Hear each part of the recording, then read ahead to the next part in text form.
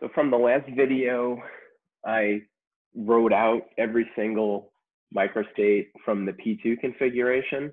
So let's go back to the original problem. So if you remember, we have the hexaagua ion of vanadium-3, which is a D2 configuration. And we know that obviously this is going to be in the octahedral point group.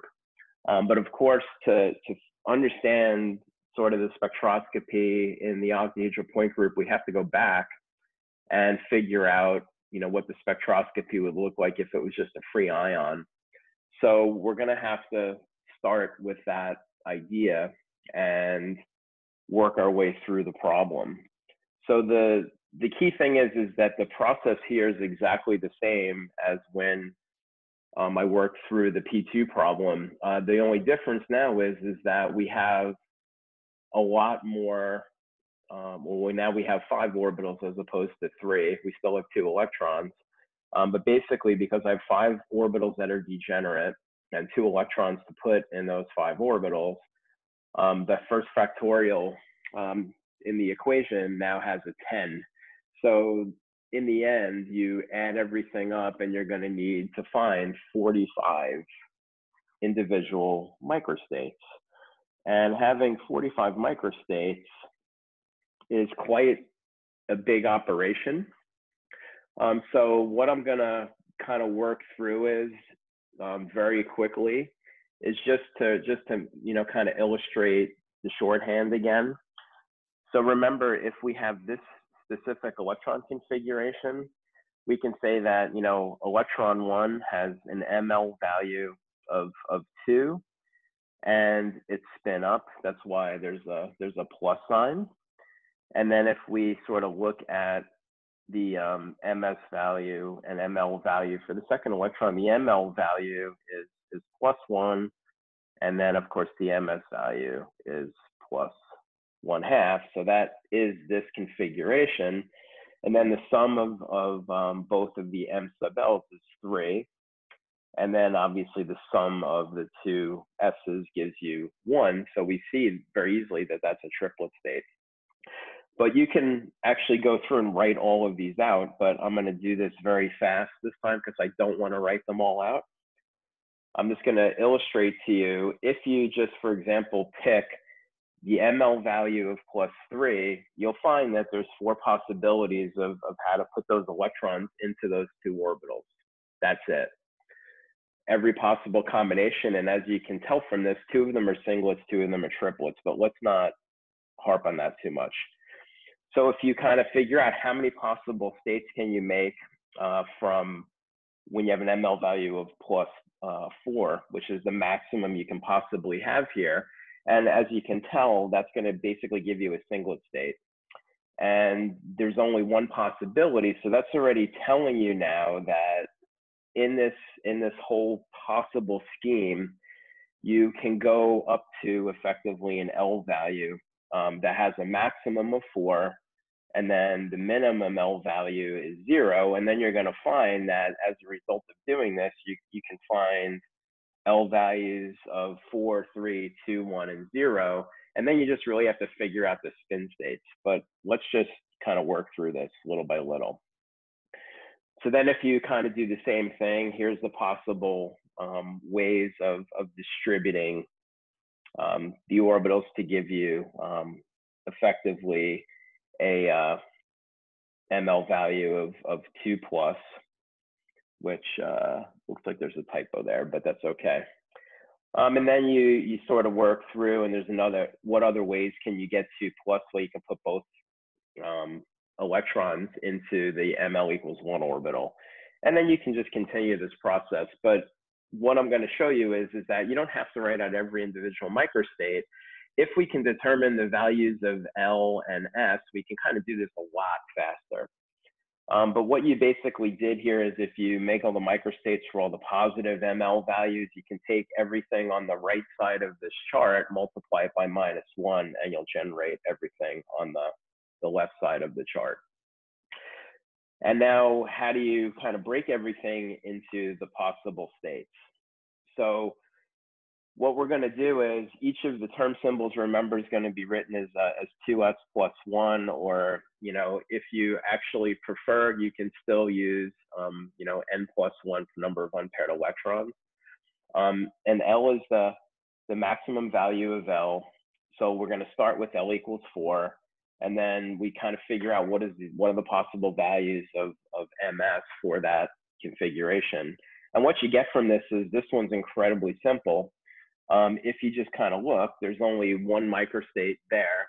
And then, of course, there's going to be one microstate that kind of traverses across all of those values, where the only spin multiplicity you can possibly have is a singlet. So the capital MS value is 0. So that really tells you when L is equal to 4, that's a G term. And it would be just written as G, and then we already know it's a singlet. So what does that mean? Well, basically, if it goes from -4 to +4, there's 9 entries on the top of this table. So what that tells you is that the G microstate, or the G term, is basically going to have 9 degenerate microstates. And what you're going to do is we take one from each of these columns, one value out from each one, and I'm just going to do that. And pretty much we know that if we had G, we pull out the G's. Then guess what? You go to L equals 3. And there's going to be a term for L equals 2. There's going to be a term for L equals 1 and L equals 0. But when you have L equals 3, you see what immediately happens. Now you have MS values that span from, you know, basically -1 to +1. So that's a triplet. So this basically tells you that it's a triplet F, and then what are you going to do? Well, you remove one of these from each of those columns, all the way from 3 all the way down. And then you see that's going to eliminate a lot of possibilities. So that tells you we had effectively, now if you're keeping count, we had singlet G, triplet F. And now guess what's next? We have 2 to -2, so that's going to be a D term. And then you can see again, there's only the possibility for singlets. So that's a singlet D, and then we remove 5 more microstates from the middle row. Then what's left is, now we're down to L equals, where L equals 1. So you can see again, 1, 2, 3, 4, 5, 6, 7, 8, 9. So this is going to be for a triplet P. Let's remove them. And then what are we left with? Effectively a singlet S. So if you put this all together, we had singlet G, triplet S, singlet D, triplet P, singlet S.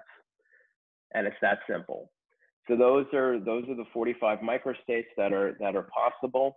And then remember, because G ran from +4 to -4, that had a degeneracy of 9. F went from 3 to -3, so there's basically 7 ML values, but there's a spin triplet, so there's 21 possible degenerate microstates for the triplet F manifold. Singlet D is basically just got a degeneracy of 5. Triple P, like it was in carbon, has a degeneracy of 9, and singlet S has a degeneracy of 1. And if you add them all up, you'll see that gives you the 45 microstates for the free ion term of a D2 electronic configuration.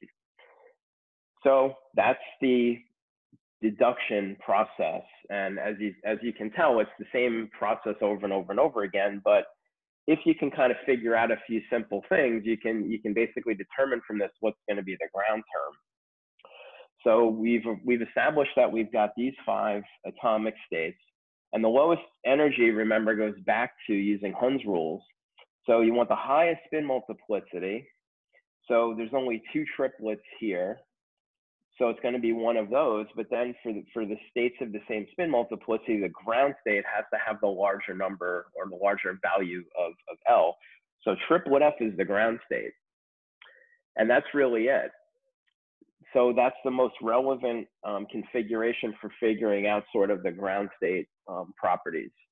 Then the 4 other states that are mentioned up here are all excited states.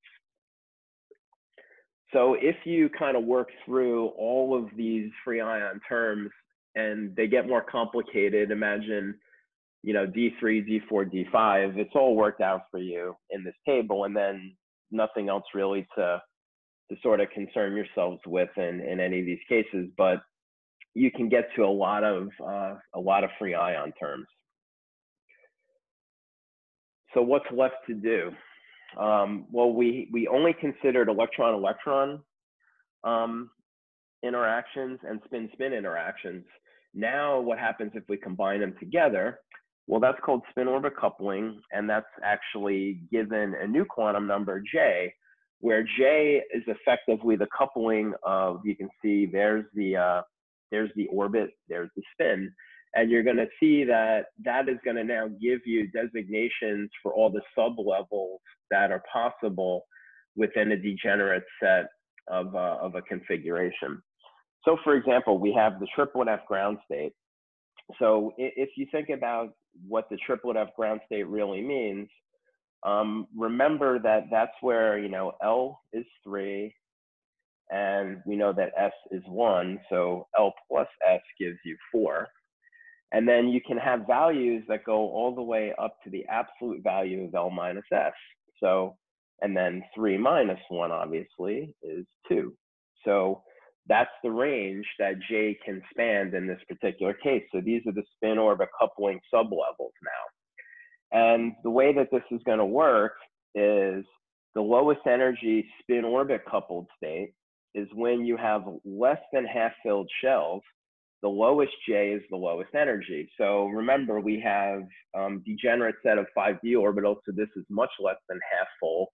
So it's going to follow those rules exactly. So you're going to have effectively a triplet F4, triplet F3, and a triplet F2. And the triplet F2 is going to be the lowest energy state in that grouping.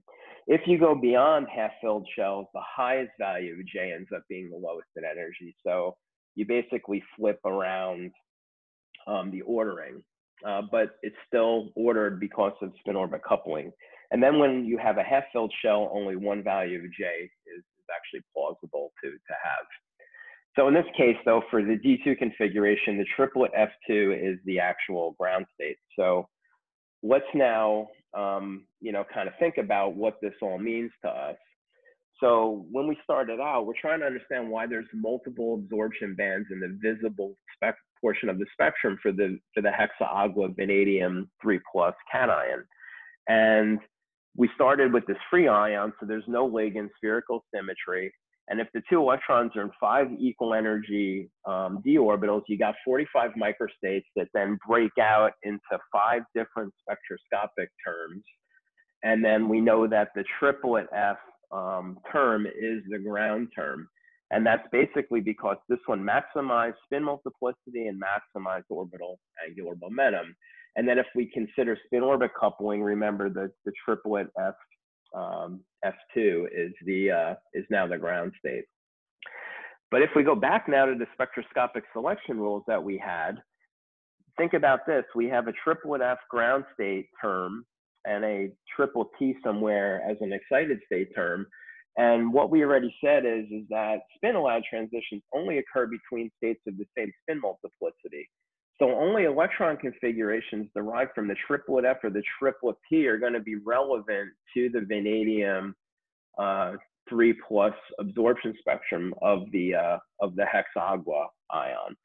And then, of course, remember, Laporte-allowed transitions only occur between orbitals of different parity. So the other thing here is that we're going to have D to D transitions, and they are going to be effectively a G to a G transition.